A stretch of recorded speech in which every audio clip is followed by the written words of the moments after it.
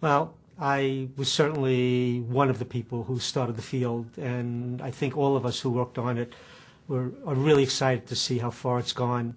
I mean, from something that was just a test case that, we had the belief it would work, that cord blood actually could be used for transplantation and engraftment of people who needed a stem cell transplant.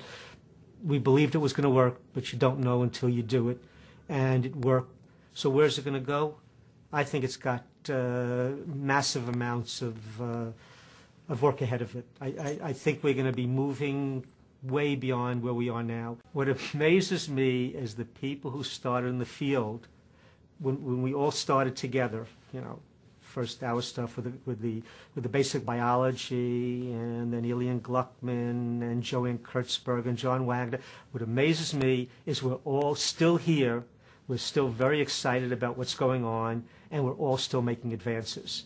I think that is the most amazing thing. We love what we do.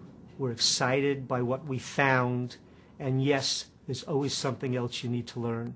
Cord blood transplantation has been absolutely incredible, but we're not where we want it to be yet. We want it to be perfect.